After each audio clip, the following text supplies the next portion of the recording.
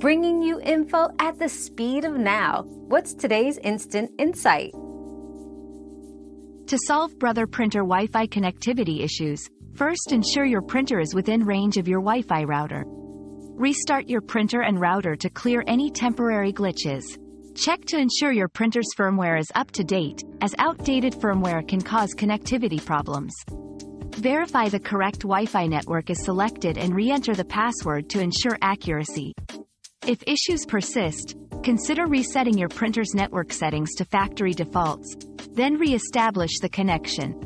This refreshes the network settings and often solves connectivity problems. We've quenched today's curiosity, but there's always more to learn. Keep the curiosity alive by subscribing and joining us for our next adventure.